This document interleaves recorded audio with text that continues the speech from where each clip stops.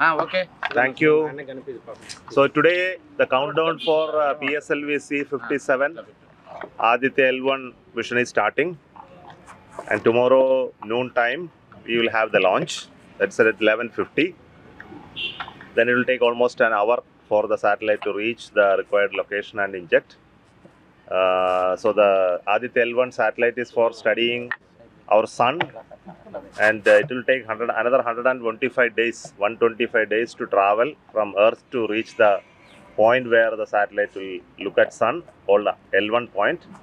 So I came here to pray to Changalamba Parameshwari for getting us the strength for making this launch again.